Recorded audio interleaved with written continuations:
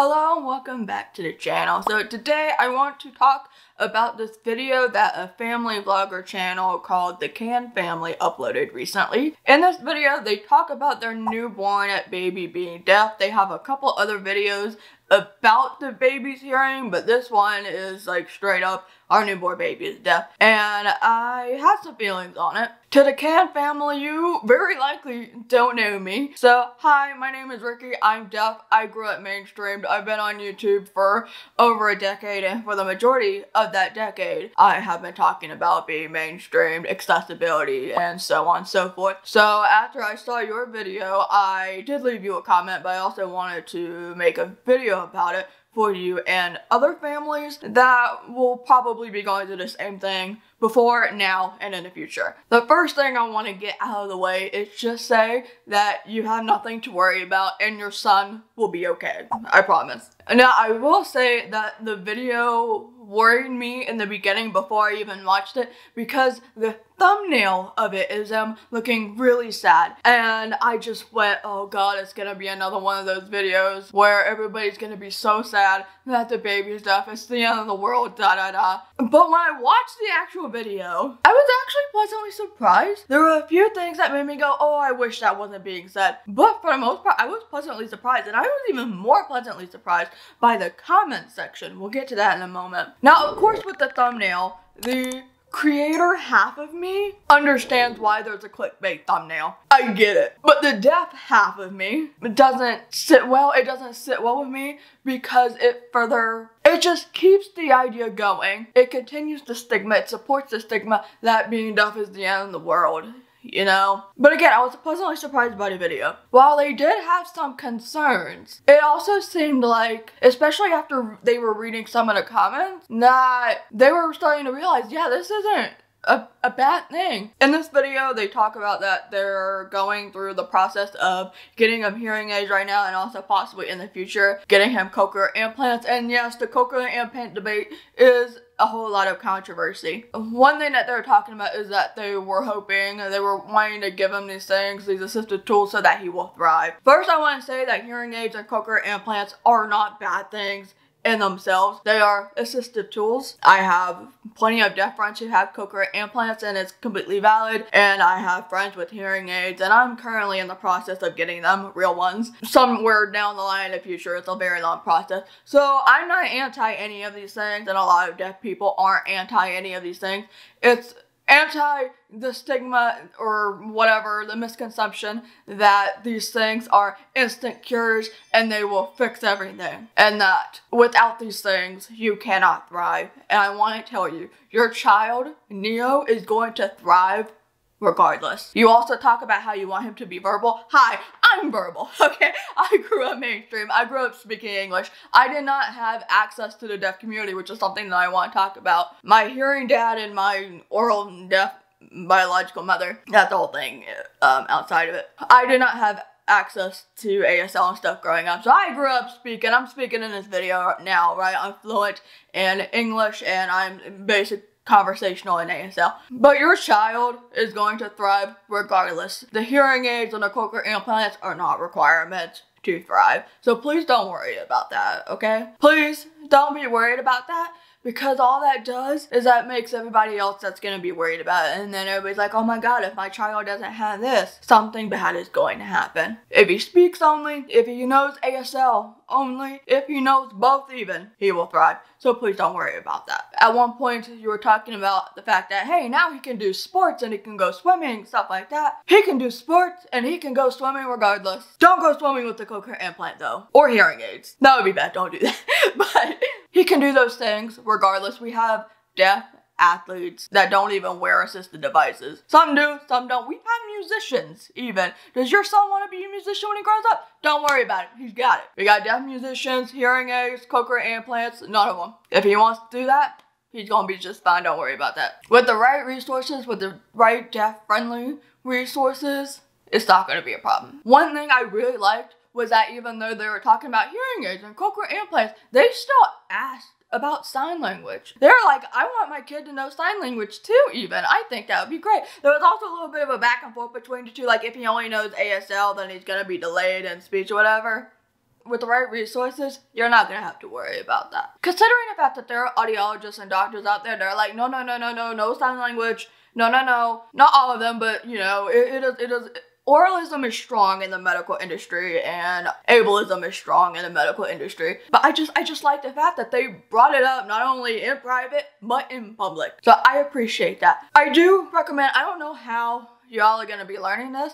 I do recommend learning from a deaf teacher, and I also recommend your children learn from deaf teachers. I don't know where you live. I know you live in the States. I don't know where you live, like what state and city and whatnot. But I will have resources for you down below. There's a great deaf teacher, Bill Vikers, aka lifeprint.com. A lot of people use them. I use them. He's great. I'll have that down below. You check that out. But you definitely want to learn from a deaf teacher. That's really best because obviously they've grown up using it. They know the mannerisms behind it because ASL is not just, oh, you're going to move your hands, right? There's cultural stuff behind it, and there's your facial expressions and everything like that. So highly recommend deaf teacher. And definitely go with videos or in person or live stream or Zoom calls, you know. Don't go to books because it's just a flat image. ASL is not a flat image though. If you're going to any books, they're good for like last resort things, but you want video dictionaries and stuff like that. Again, down below. Don't worry about it. I got you. I used to use books when I was younger to try to learn by myself, and it didn't work out so well because I was like, how do you do this? I don't get it. So definitely easier with video. There was another point in the video where they were talking about how, what was it that they were saying exactly?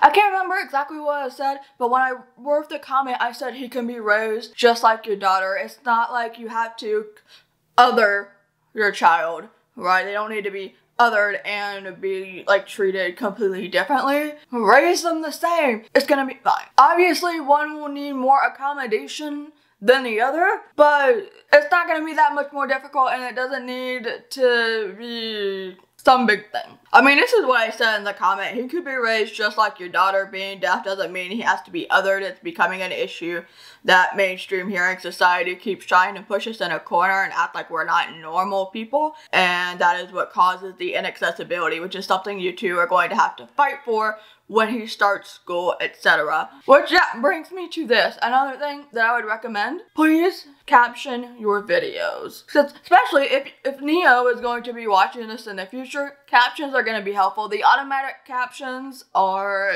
really not that great. They've improved a lot, but they're still not as accessible as they need to be, because accessibility in captions is not just words, it's also the grammar, the speed, etc. Plus, from what I can tell in the comments, you have a very large disabled, a large deaf audience. I read a lot of comments from deaf people, and they're like, I watch your videos. So because later in life, you're very likely going to be fighting for Neo's accessibility, because I'm sure that's going to show up somewhere down the road, because even with assistive tools, we still need accommodations like ASL interpreters and captions, etc., because nothing is 100% a cure. Like, if you have assistive device, it's not a cure. So since you will keep on going with this journey, and you're gonna have a deaf audience that you currently have, and probably a deaf audience in the future, more coming in, highly recommend captioning your videos, or getting your videos captions anyway. Lots of resources on that. I'll help you out. Got them down below. And with all that talk about accessibility, captions, interpreters, whatever he uses down the road, definitely start reading up on the Americans with Disabilities Act. It's gonna help you out a lot. One thing I was so pleasantly surprised by, which again is why I was like, as a thumbnail, but then when you watch the video, it's like, you're pleasantly surprised, at least I was, when the husband was saying, you know, my family was asking, why aren't you sad about the fact that he's deaf, you know, because a lot of people get very sad and act like stay in the world, but he's like, why would I be sad about it? Like, okay? And I like that they were announcing that out to the public. I feel like that's a breath of fresh air of what I see from other people that have deaf kids, whether it's on YouTube, I see it on Facebook and on Twitter and in real life even, right? Even just recently there was a conversation on Twitter about how somebody was just like, oh my god, my child's deaf, you know? People always like, I wouldn't want a deaf child, I don't want a disabled child, So, seeing that, I was like, damn. And you were talking about how you would treat your son like a superhero. The original Hawkeye is deaf. I don't think he was deaf from the very beginning, but he is deaf. Now, at least. So, go get some Hawkeye stuff. Your son's gonna be like a superhero? Also, let him know about Hawkeye. Lauren Ridloff also is a Marvel person. She's in the new Eternals, and she also plays a character on The Walking Dead. So I don't know if she has any like memorabilia, merchandise out in regards to that. But hey, let them know about that. I mean, The Walking Dead is a little scary for a newborn. Maybe wait on that later. You know, don't scare the guy. Don't scare the kid. But Hawkeye. There's also Super Deafy. Super Deafy is like the kids show type of thing. So definitely look him up. But Hawkeye, yeah. But yeah, definitely glad that it was a more positive feeling in the video. I mean, it's very good to have that sort of positivity with that, because when I was a kid, I admittedly I hated being deaf, but in my defense, I was pretty much the only deaf person I knew, because I don't have a great relationship with my mother. I didn't have access to deaf community, other deaf people, language, etc., etc. So it was very, very isolating, and the inaccessibility made it very isolating. So yeah. And then here's where the biggest part, I think, of the video is, where a lot of us deaf people who were watching on Twitter, we were talking about on deaf Twitter, we were like, using the word fixing, fixable. Your child is not broken. Your child is just deaf, and the deafness is not going to be fixable. Even with hearing aids, with a cochlear implant, at the end of the day, your child is still deaf. He doesn't need fixing, and when the cochlear implant, when the hearing aids are on, he's gonna be deaf. When they're off, still deaf, and that's okay. Doesn't need to be fixable, doesn't need fixing, so don't worry about that. And since you already have a deaf audience, when you're saying that type of stuff and your deaf audience is watching, that kind of makes us feel like, oh, that's okay, you know, it sucks. So with that all being said, a couple of things that I want to bring up for you trying to navigate this whole thing, because I'm imagining that you two, you grew up hearing all your lives, obviously, and you know, might be the very first deaf person that you've ever known. I mean, maybe you come across deaf people in passing, because it's not like we're a totally rare species or anything, but you know.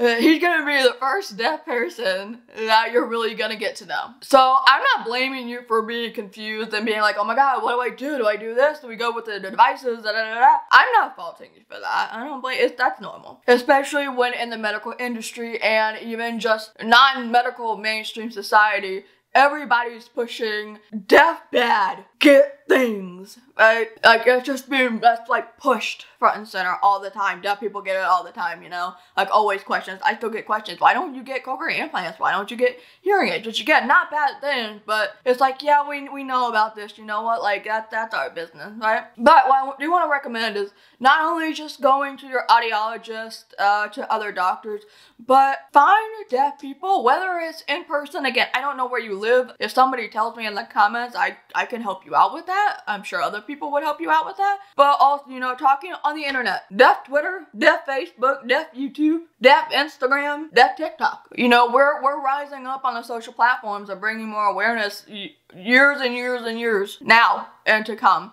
Right, so we got so many resources, we got so many stories, whether it's deaf people with hearing aids, deaf people who grew up mainstream, deaf people who grew up culturally in deaf culture, or deaf people with cochlear implants, especially deaf people with cochlear implants, because I think you would benefit a lot from just knowing their experiences. Whether it's deaf people who got them later on in life, or whether they, especially when they had them when they were very young.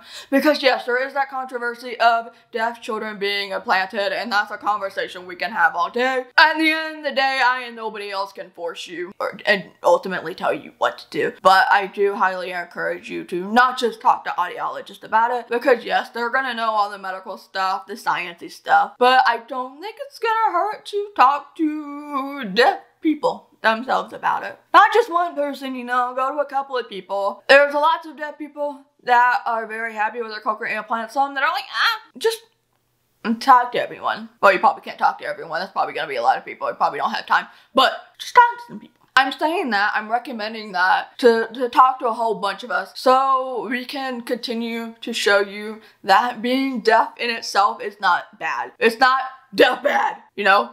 We thrive a lot. We have lots of great careers, lots of great lives, friends, families, whether, you know, it's parents that are part of the family, or when other deaf people have had kids. even, or thriving. Deafness in itself is not bad. Does it sometimes come with struggles? Yes. But majority of the time, that often comes because of inaccessibility and because of mainstream hearing society making that incredibly difficult for us at times. But genuinely, it's just not a bad thing. As long as there is a good support system, great resources, you and your child and the sister will be fine. And I'm so pleasantly surprised by the comments, because normally when I see these videos or Twitter threads or Facebook posts, everyone seems to be like anti-sign language and, you know, all of that. But everybody, so many people are like either I'm deaf or I'm hearing, or you know what, from everybody, whether deaf or hearing, was like, you know what, go with ASL as well. If you're gonna go verbal, go with ASL as well. Give them all the resources. There's nothing bad about being ASL only, da da da da da.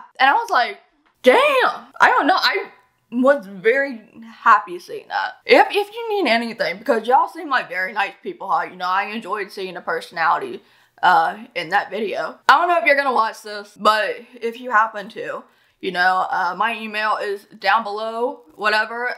We could connect, and like I said, I'll help you out, and I can point you to some of my friends who have better experiences with certain things, obviously, because I'm not the only person that needs to be talking to you, no. Because obviously my experience is not the same as everybody's. So, but you know, I'd love to help you out. Again, consider captioning your videos, because I think it's going to be a great help. Not only to you to grow your channel, but for everyone else, because when everything is accessible, more people come in. Cool.